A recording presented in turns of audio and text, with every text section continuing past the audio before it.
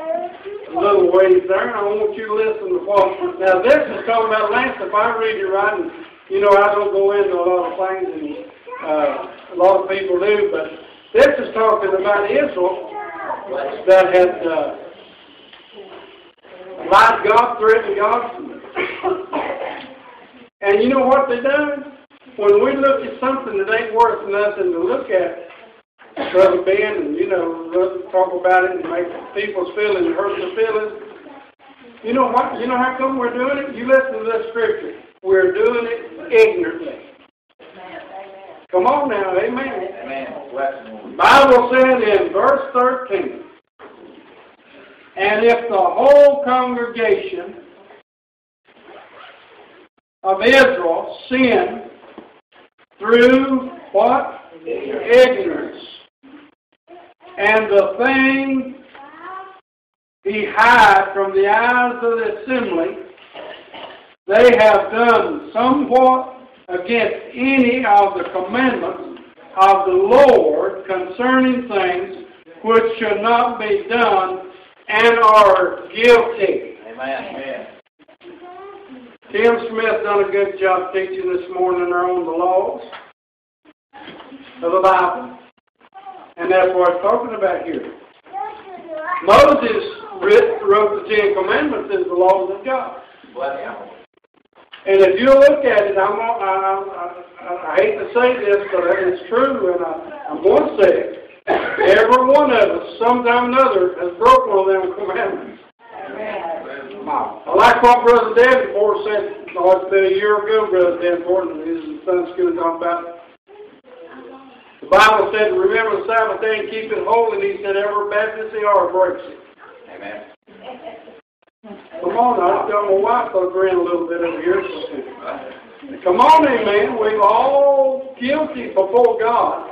And you know what? We go out here and do things, and we do it ignorantly, and after it's done, we wish we had never done it. Wow. Amen. So he said now, if the whole congregation of Israel, and God said now, if the whole congregation of Northside do sin ignorantly, the last of that verse I read, we're going to be found guilty. And the Bible said when the sin which they have sinned against, it is known that there the congregation shall offer a young bullock. Listen, they offered bullock lamb. Jesus offers himself for us. Amen. We don't have, there ain't no more bulls or ox or sheep or nothing to die for your sins. Jesus done paid it all. Amen. By God, he paid the price on Calvary. Amen. There's a fellow there talking about how wonderful man can be saved anymore. I said, well, I have never known Calvary being too full. Wow. Amen. Amen. And the Bible said the bullock for sin. Now see what they done? They have a bullock, they dress it, Brother Lance, put it on the altar, pray about it, and all that. But you know what, like Tim talked this morning, boy, ain't we glad we ain't under the law. Amen. Amen. We can come to this altar, come before Jesus, and say, Lord, you died for us, you paid the price, and if I've sinned, please forgive me. Amen. And you know what? If you mean it from your heart, he'll forgive you. Amen. Amen. And the Bible said, bring him before the tabernacle of the congregation. Now, you know they brought the bullock in before the congregation. And they dressed it and having done it, fixed it, brought it in. Well, I come this morning to bring and represent to you Jesus Christ. Yes. Thank God he's a sufficient sacrifice for all sins. Amen. Amen. And the elders of the congregation shall lay their hands upon the head of the bullock before the Lord, and the bullock shall be killed before the Lord. Well, wouldn't that be something else to bring an animal in here before the congregation and kill it right here in the church? Ain't you glad that you don't live in that kind of atmosphere? Amen. Amen. And I'm going to tell you something. I believe it. I'm trying to preach the word. I'm trying to tell you the truth. And I believe it's a sin because you sit back there and won't say amen. Back it up. Right. Amen. If If you don't think nothing of me, why don't you come back to church and tell me you don't love me, you don't like me no more, and I'll hug your leg and tell you I love you because I am a child of God. Amen. I said it about the Sanders. Somebody said that went all over the Lord, said, if I leave down here and get out of here, they'll be glad to come back. But you know what? About 11 years later, here they come back and treat them like they've been here all their life, and they couldn't know what and know how to handle it. Come on. Honor, we ain't supposed to walk around with our nose stuck up there and our shoulder, nose stuck over his shoulder, saying, I ain't never going to speak to him no more. Y'all tell you something. Are you in a congregation of God today? Do you need a trip to the altar and ask God to forgive you all the junk you've talked about this church, about the people, and about them that's not here? Oh, Lord, son, preacher. No, amen.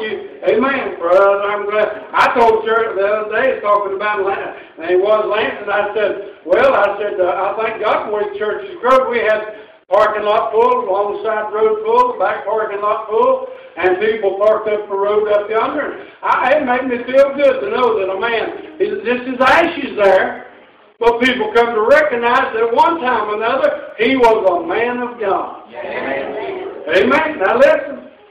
Amen. Well, he probably went to hell. You better go check in your book. Lance, I want to tell you something. If you'd have been here, you'd have probably come up here and helped my hand. That preacher got up, you know what he said? He said, I'm going to thank God for this pastor. He said, he just opened the door for me. He believes in eternal salvation. I believe in eternal salvation. Tim Smith says, none of us got enough of it. Amen. Wow, preacher, I've got all I need. Well, boy, you're in bad shape. It's dried up as you are today. Come on, amen. The congregation of the righteous ought to be on fire. Praise the Lord. I'm glad to say. Me and what I liked about a while ago, Rita, she's my girl, you know, song over from it, it's an old black song that they used to sing, and she said, well, isn't enough of us black folks here singing? I said, no, I got to have Obama here to lead. But ain't nothing wrong with them good old songs. Amen. I'm going home on the morning train. Yes, sir. You ever heard them sing that? I was at Brown Mountain, there's a quartet of black women come up there and sung.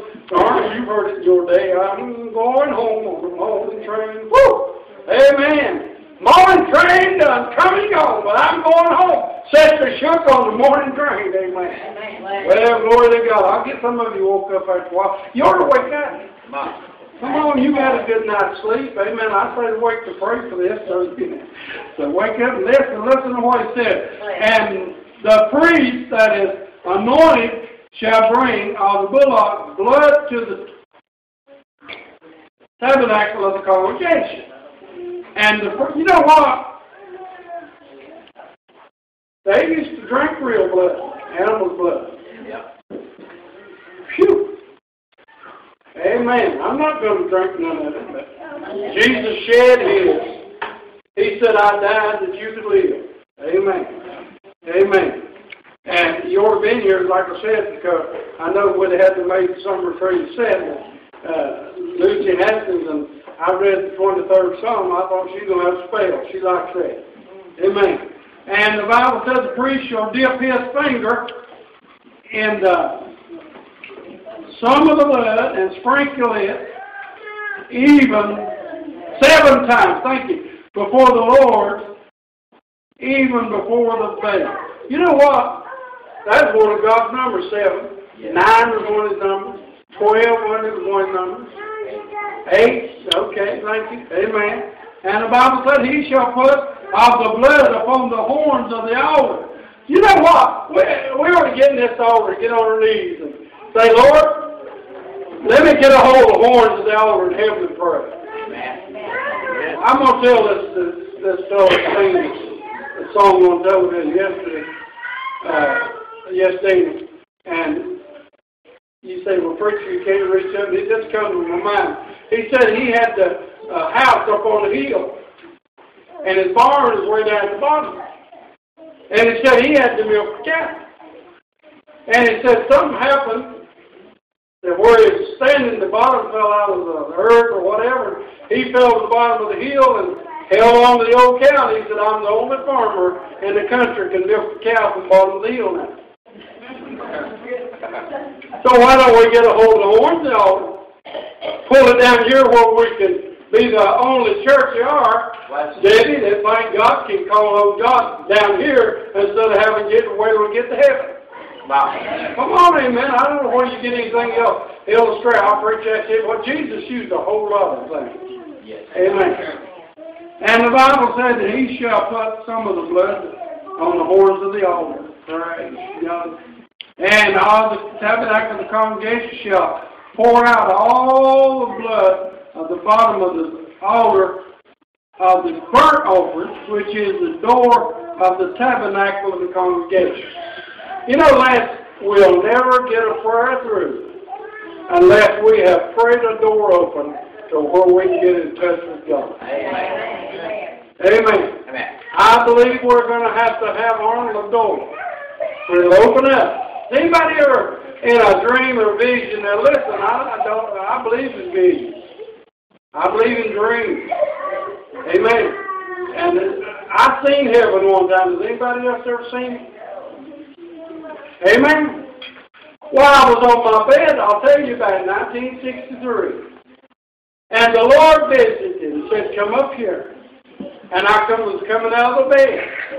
And I stood higher, Lord, and went through the roof of the house. And when it did, the gates opened, the big table and the white tablecloth, angels all around. And I said, Lord, a little higher. And he said, you're going to have to go back. It's not time now. Preacher, you believe? Oh, I don't believe it. I was there. Amen. Come on, amen. I believe. I'm going to tell you something. Can I say this without making half of you mad? No. I believe we'd listen to gospel music instead of a bunch of this weirdos, you know. I believe our minds are going to be more on heaven than it would be listening to the devil's crap. Amen. The doctor told me one time, Jim Ford, you know, was in a coma 14 years. And they said, play gospel music, because he is a preacher. Play gospel music in his room. And when you go in there and have music of the Lord on there, and all kinds of good singing, he'd be a smile, wouldn't he, Louise, on his face. And he couldn't wake up. I wondered why. He'd look at me, like that, turn over and look at me, and throw his little hand up, and he couldn't wake up. And I said, Lord, why can't he? 14 years he lays there, with machines on and all that stuff. But I believe old Jim's in heaven today. The Bible said, he that suffereth with me shall also reign. Amen. And the Bible said, he shall take all the fat. Listen, I know somebody might go off and say, he called me fat. Well, if you got your mind on your fat more than you have the Word of God, that's your problem. Because the Bible said here, and he shall take all the fat from him and burn it upon the altar, all the fat upon that animal, and pile it on the altar and burn it for an incense unto God. Amen. Take it. Don't go looking. I don't know where you believe it or not. They had on television the other day at these women in this one country where they take and tie something around their young'un's foot and it hurts, and make them drink milk and all because their men want heavy, built, big women, and that's why they make the child all the time. Ain't that right? We on television had that strap around his foot, and they'd tighten it if they didn't drink their milk. You know it'd be good if God put something around our neck tightening once in a while because we didn't shout. Woo! Amen. Lord, I don't know about you, but I feel a good spirit here today. Amen. Preacher, yes, the Spirit's good here today. And he shall do with the bullock as he did with the bullock for a sin offering. So shall he do with this, and the priest shall make an atonement for them, and it shall be forgiven them. You know, I'm glad that we don't have a priest here that stands in and offers theirself. Jesus has done it. Amen. He said he'd give his life. Amen. And the Bible said he shall carry forth the bullock without the count, and burn him as he burnt the first bullock. It is a sin offering for the congregation. Amen. Amen. You know what? There ain't nobody in here better than nobody else. Right. Amen.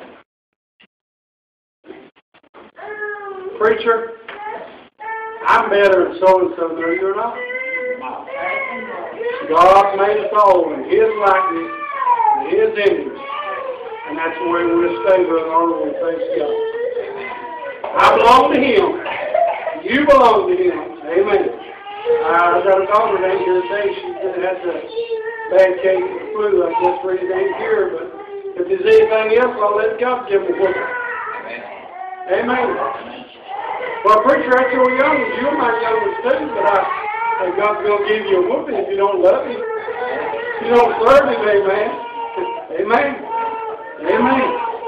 Now listen to what it says. When the ruler has sinned, hath done somewhat through ignorance against any of the commandments of the Lord, his God, concerning things which should not be done, and is guilty. I'm going to leave it there. Read it, give us a song. Preacher, what are you talking about? I'm talking about you here today, and you've done or said things ignorantly. You know, we accuse a lot of people of things sometimes when it ain't true. I've been accused of a whole lot of things. When I've got used to it, I just say, Lord, give me grace to overcome it. Amen. And I don't have to worry about tomorrow. I don't have to worry about today. I don't have to worry when Jesus comes. Amen. But when He comes, I'm leaving.